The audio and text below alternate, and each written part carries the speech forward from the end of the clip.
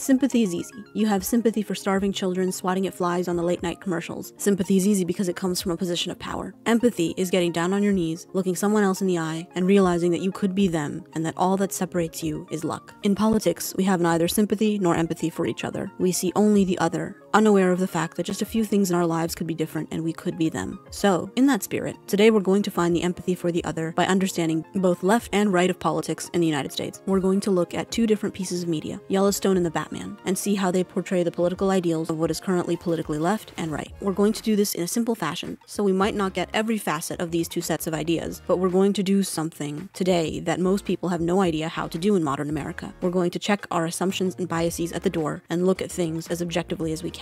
If you can't do that, I'd recommend you click off now, because this video might make you a touch uncomfortable. But if you can, then hop on, friends. We're going for a ride. The first place I would like to start with is George Washington. Yes, our very first president. We need to look at George Washington's ideas on political parties. Way back in my youth, in US history, this quote by good old George was the first thing that we learned. However, political parties may now and then answer popular ends. They are likely, in the course of time and things, to become potent engines by which cunning, ambitious, and unprincipled men will be enabled to subvert the power of the people and to usurp for themselves the reign of government, destroying afterwards the very engines which have lifted them to unjust dominion. It's wise, it makes sense. And then we spent the rest of the year learning about how everything was run in the country by having to negotiate between the parties. So much for George's ideas, right? That said, let's look at some divided political parties. Let's take a look at this chart. Now keep in mind, this chart isn't exactly official, but it'll help get the point across. There's a lot of different political parties, movements, and ideas all along the spectrum. Some line up with one another, and some butt heads. Frankly, this isn't even the most cohesive chart of all the potential political and social movements that often inform a political party. And technically, even the media we're going to talk about today only falls in one section or another of this chart. It doesn't capture every facet and aspect of both parties currently in power in our democracy. In other words, both the left and the right are pulling from a variety of different historical and political movements as listed on this chart.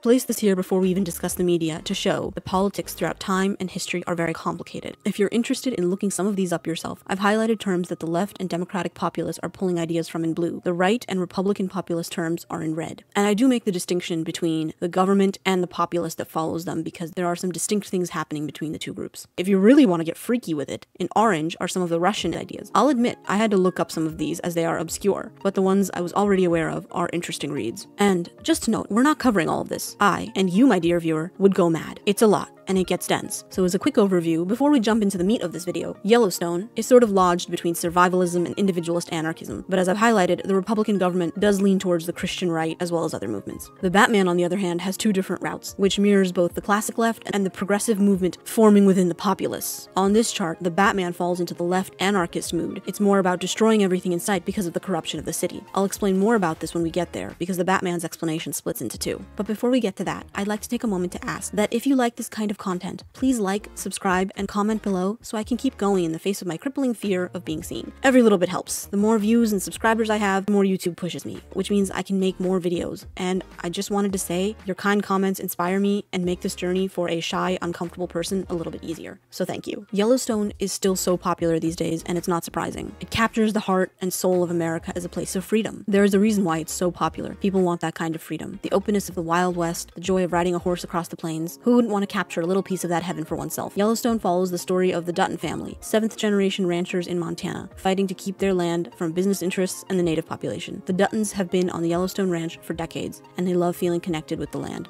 living a simple, self-sufficient life through hard work and dedication. Hardship is their daily reality, but somehow they love it, finding meaning in struggle and the toil of keeping their land against encroaching modernity. Since 2018, we have been watching various versions of the family during their struggles across time. From the first Duttons in 1883 that settle the land where their daughter dies, to the latest family that has just successfully stopped the largest investment company in the world from building on their land. We watch as these stories unfold in dramatic and exciting ways. Yellowstone pulls a great deal of ideas from transcendentalist thought, the first American artistic movement which was born of the land. Writers all talked about how wonderful it was to be in the land and of the land, and how complex systems of civilization diminish the human spirit. But nature is a kind of deity. In the same way, much of our modern Republican government doesn't much like the government. There is a sense that people should just be free to live on the land. Whatever happens may happen. And as Yellowstone shows us, that's not always for the best. Many of the problems that the people of Yellowstone face are a result of this freedom, this separation from the civilized world. They live in a kind of survivalist world. Man living with nature in many ways becomes a part of it, fighting for survival the same way the animals do. The freedom of living with the land hurts them. From losing a baby in their family to losing their mother, it's not an easy life. But they seem to love it. They accept the dangers of almost total freedom. They don't believe in the safety of numbers or the trappings of the city. These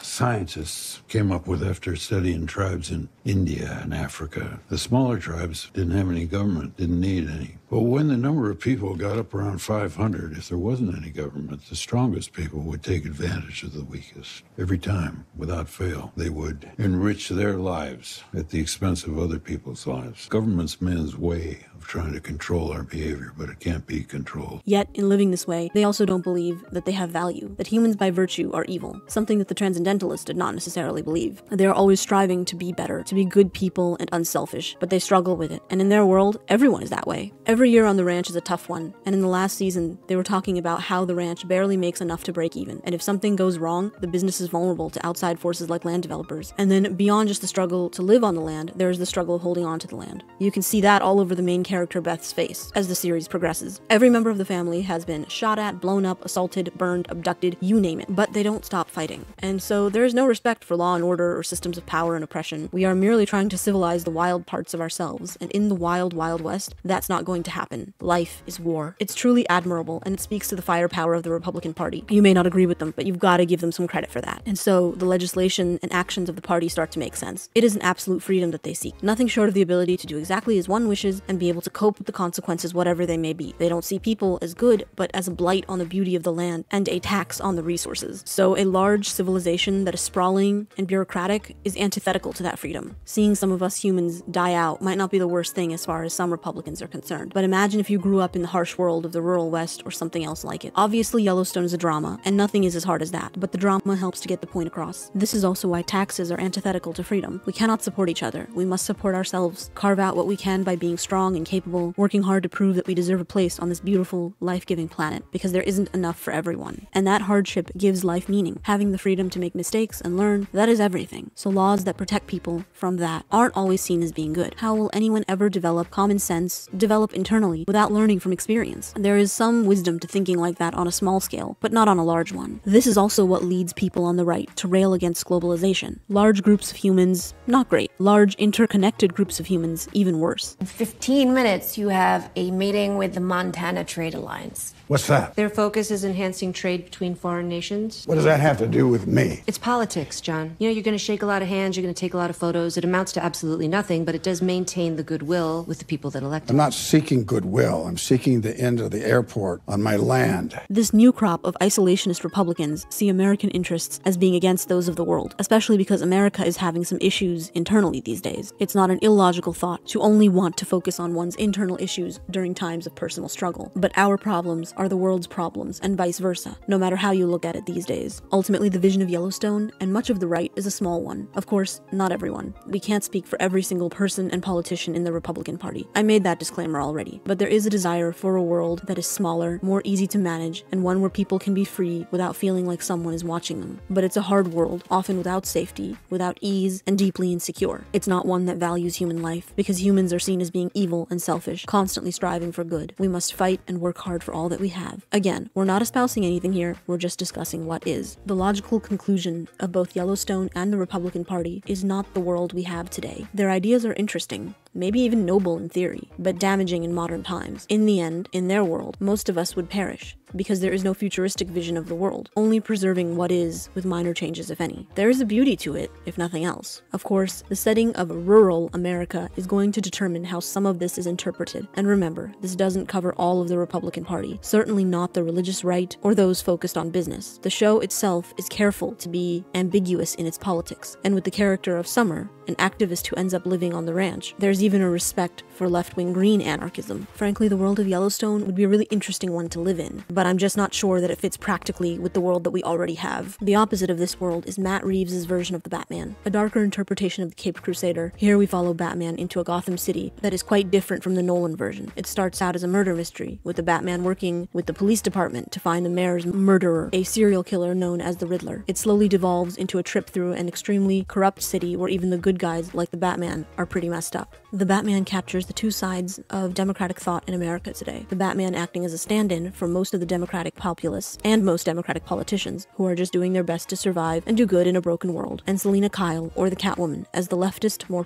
progressive, younger democrat populace, and some of the politicians on that side, who represent a darker feeling in the face of that corruption. Those who try to do good, but are aggressive, cynical, and not certain that the system can be reformed. And make no mistake, much like the city, the Democratic Party is very systematic. It's all gears and knobs, bureaucracy, somewhat paternalistic, organized, and focused. And again, the Batman doesn't capture all Democrats the same way that Yellowstone doesn't capture all Republicans. There are more isolationist and more globalist elements of the party. Some are more interested in climate change and the environment, some are anti-capitalist, and some are only interested in civil rights. This places them in different parts of the spectrum on the chart that we discussed earlier. No one TV show or movie could fully capture every single idea that is influencing any political party at any given time, especially in a place like America, where there are so many different ideas constantly happening. Now, that doesn't mean we can't learn something from the world of the Batman. Using the film, we can learn about Democrats and what is at the root of their philosophy right now. As Batman searches for the Riddler, he unravels a deeper conspiracy at the heart of everything, including his family and the death of his parents. In the same way, being a liberal in modern America means living through the unraveling of deeper and deeper conspiracies, not ones of lizard peoples and aliens, but of corruption, greed, and of American imperialism. As a Democrat, the populace faces the reality of America, not as a place of freedom or liberty anymore, but as a place with intense past karma and pain that it must confront.